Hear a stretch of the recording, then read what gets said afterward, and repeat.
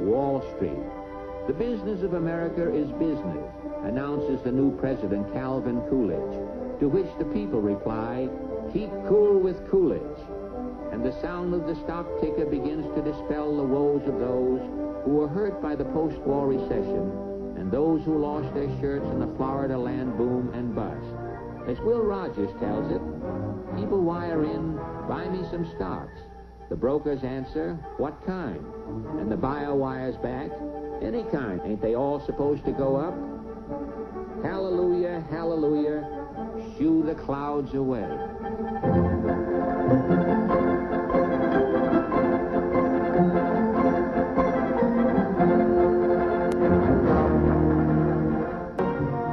September 1929, soaring out into the wild blue yonder, stocks hit what looks like a permanently high plateau.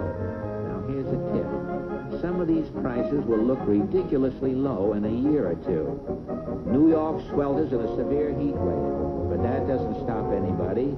Sure, there are technical readjustments once in a while, as the lunatic fringe of margin speculators is being shaken out, but conditions are fundamentally sound, aren't they?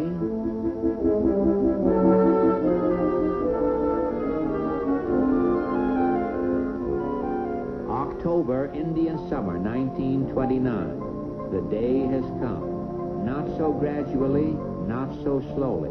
The market goes up a little, then it goes down a lot.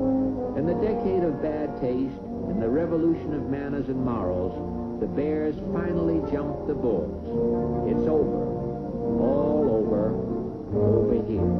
here in Wall Street. The oracles still sound off. A technical readjustment, and the market rallies. Stocks always go up, don't they? Down go the common stocks. Down, down, down they go. Tuesday, October 29th, 1929, in history's worst panic, over 16 million shares are dumped on the market. Over $14 billion go with them, and so goes the confidence of a nation. Wall Street lays an egg, and so do the 20s. It's over. All over. As stocks go down, down, down. The greatest gaudiest spree in history is over. The people have had one too many. Margin, more margin, there isn't any more margin. Hallelujah.